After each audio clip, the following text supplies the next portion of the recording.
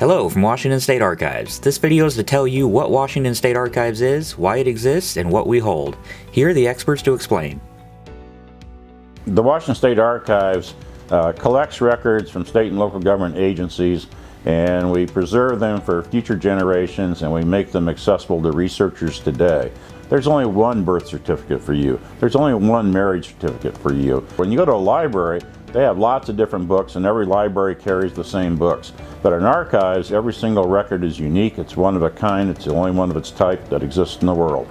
Here at the Archives, we have a lot of different types of records created by both state and local government. A lot of agencies will have similar records that all agencies create, like if they have a board of directors or a director, meeting files like that each agency is going to create, but then each agency has its own specialized mission, and for that we really want to capture what records best demonstrate that core mission, the people it impacts, the core functions of that mission, and how that work has been carried out historically in the state. We have original documents, and we have a lot of microfilm. The governor's records, legislative records, any elected officials' records. We also have old marriage records, birth, death, divorce.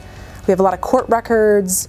We have timber cruise maps. We have different types of maps that are created by different agencies, photographs, criminal files in the state, which people find a lot of interest in. So those could have photographs of inmates, or it could have about inmate files, old Supreme Court cause files.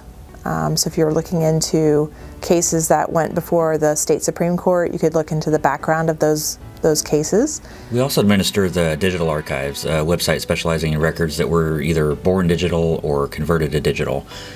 We don't have all state archives records on the Digital Archives yet, but we're working on it, and we do already have hundreds of millions of records digitized and searchable online. So this is always a good place to start your record search, and if we don't have the record you're looking for online yet, you can check our catalog on the regular archive site and see if one of our branches holds what you're looking for, or you can submit an Ask an Archivist request, or of course call or email us. The Secretary of State has the statutory responsibility for keeping the records and keeping the Washington State Archives. The Washington State Archivist reports to the Secretary of State. We're open to the public. In fact, under our Constitution, the public records belong to the people.